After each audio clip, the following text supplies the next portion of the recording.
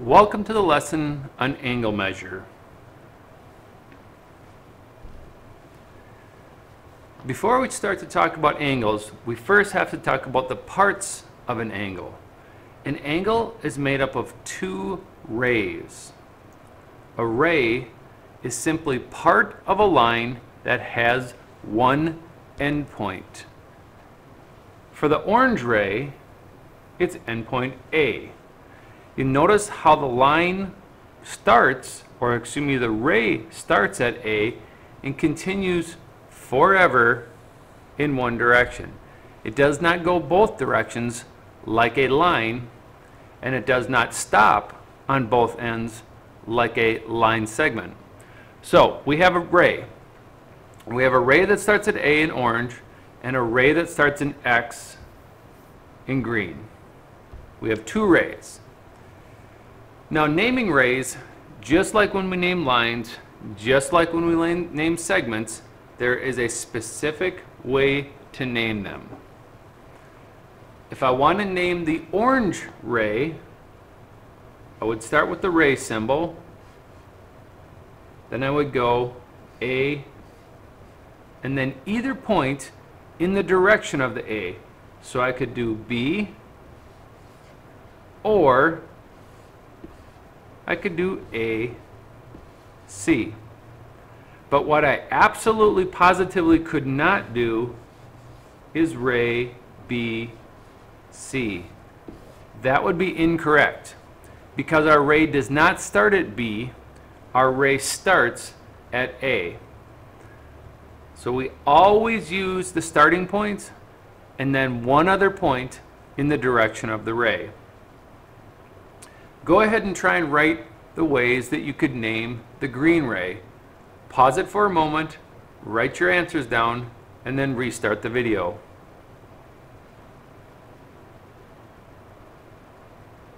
The green ray, just like the orange ray, has three ways it could be named. It could be X, Z. It could be X, Y. What we couldn't have is YZ. Notice also my arrow always points to the right. That is the normal way you see it. It is possible for you to write X, Z. However, then you would have to change the direction of the symbol on top of it. That is also correct, but it is uncommon and it is not preferred to do it that way. We like to always point our arrows to the right. That's how you name a ray. Next, we have opposite rays. Opposite rays share a common endpoint. You can even think of that endpoint as the starting point of the ray.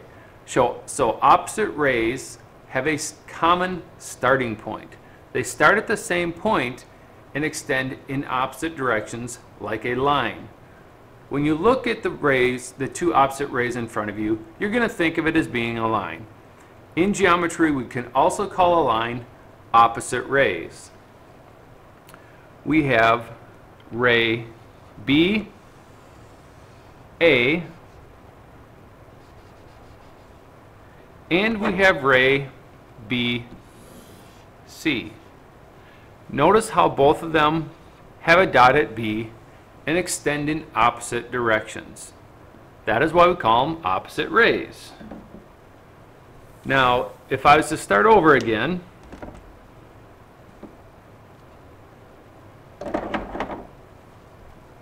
and this time I'm going to start at B and go towards A with one ray, and then I'm going to start at A and go towards B with the other ray. Notice this time how they do not have a common endpoint or a common starting point. There is overlap. The two rays have an overlap right here. When we talk about opposite rays, there is never overlap.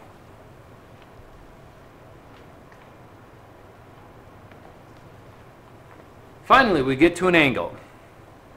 An angle is two non-collinear arrays that have a common endpoint. When we talk about an angle, a lot of times we don't use the word non-collinear. It is absolutely fine to have in the definition, and that is how your book has it, and that is how many books describe an angle. The key point I need you to remember is that an angle is made up of two rays that have a common endpoint. Now there are a few points to a ray. We have the interior, we have the exterior, we have the vertex, which is this point right here that has a C by it. Then we have a side. Notice how it has the ray symbol? That's because the two sides of an angle are rays. So we have 1, 2, 3, 4, 5 different parts that we need to know when we talk about angles. We have the interior, which is the inside, the exterior, which is the outside, the two sides, which are rays that share a common endpoint, which is called the vertex. You need to get used to the word vertex. You will be hearing it a lot throughout geometry. When you hear the word vertex, you can kind of think of that as being a corner.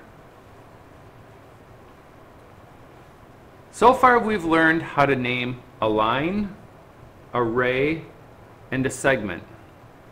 Next we're going to learn how to name an angle. There are 4 ways that we can name an angle. First, we got to know the symbol. The symbol for naming an angle looks a little bit like an upside down 7. Notice it does not look like the greater than or less than sign. That is a common error when people write down the symbol. If I'm going to name this angle, I start on one of the rays and I go back towards the vertex and then back out towards the other ray. Notice I started at A, I next went to C, and I ended at B. C is our vertex, and whenever we use the 3 letters to name an angle, C, or the vertex, will always be in the middle. I also could have called this angle B, C, A. Notice C once again is in the middle. When we name an angle, you must always use 3 points or 1 point. That is our next method. We could just call it angle C. We can use the vertex as a single letter to name an angle. This is probably the least common and least chosen method of naming an angle. As you will see in some of our examples, when we get to naming an angle, if we use the single letter, it leads to errors. So when given a choice, I would avoid using the single letter. It is acceptable, but you need to be careful. We'll learn a lot more about this as we go along, and you'll see why using a single letter isn't as advantageous as the 3 letter. Finally, the last way is to use a number. Now we can't just arbitrarily add a number to our picture, but we're going to pretend that that 3 was there to start the picture. I can now call this angle 3. Those numbers are added for convenience. If it does not have a degree symbol by it, that means we are using it to name the angle. Mainly out of convenience is why this was created. It's much easier to differentiate in a picture where angle 3 is than to say angle ACB. However, those numbered angles aren't always on the picture. So we do need to know all 4 ways of naming an angle so that we can do it properly. Now make sure, do not do the number 1 error with naming an angle. That would be to call it angle A3B. That is very, very wrong. We cannot use the number 3 along with letters. So don't make that mistake, and you should be fine when you name angles. Although measuring angles is probably not new to you, you may have not done it in a little while. We'll do a little refresher. First, you need to put your protractor at the vertex. Do you remember what the vertex is? You're right. It's point C. Now once we have our protractor at the vertex, we need to rotate it so that the 0 is on one of our 2 rays. It does not matter which one, you just need to choose. So I'm going to choose that the ray to the right is on the 0. Notice I'm going to trace the ray to the right, and notice how I go right over the 0 on the protractor. Now we have 2 choices for measurements.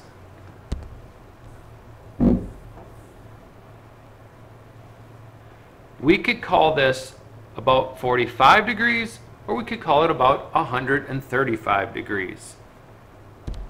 Let's take a look at this angle again. Does it look like it could only be 45 degrees? Nope, that doesn't seem to be correct. I believe 135 degrees would be much better.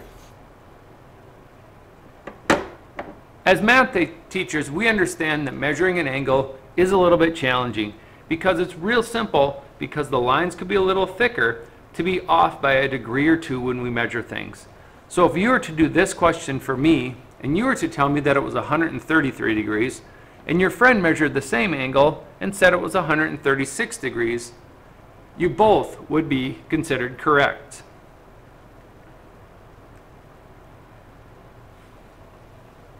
Now, types of angles. Like in science, in math, we call it classification. So we have classifications for angles. Again, you've heard these words before, so this is a bit of a refresher. An acute angle is an angle that measures between 0 and 90 degrees.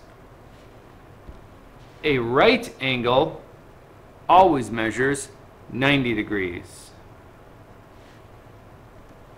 An obtuse angle always measures between 90 and 180 degrees. And lastly, the straight angle measures 180 degrees. If you have any questions with these, make sure to ask during class. We learned a new word during section 3, which was called congruent. Now we're going to talk about congruent angles. You'll remember in class when we talked about congruent, it means same shape, same size. The shape part is usually very simple to identify in a picture. These are both angles. That means they're met one of the 2 conditions. Now we need another thing to be true, which is the same size. Right now we do not see that these angles are the same size, so we could not call them congruent. However, if they happen to have the 2 curved arcs in each of them, that would mean they're both congruent. They also could have had 3 curved arcs inside of them. The number of arcs does not matter as long as they have the same number. So an angle could have 1 arc, it would be congruent to all other angles with that 1 arc. Remember, we learned this symbol at the last lesson. The equal sign with the squiggle in front of it, or excuse me, on top of it, that is the congruency sign. How we would read this sentence on the bottom of the screen is angle M is congruent to angle N. The reason is they are both angles and they have equal measure.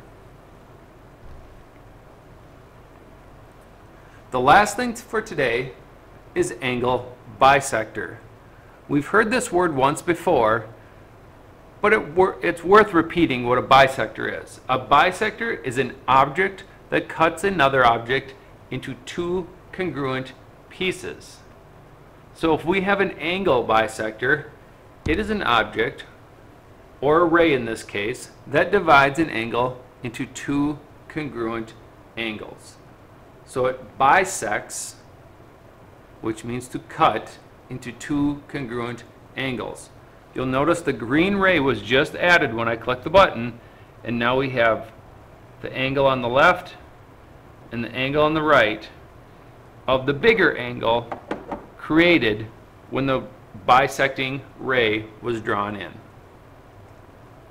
That is the end of the lesson for today. Make sure to watch the 2 example videos and come to class and ask questions if you have any.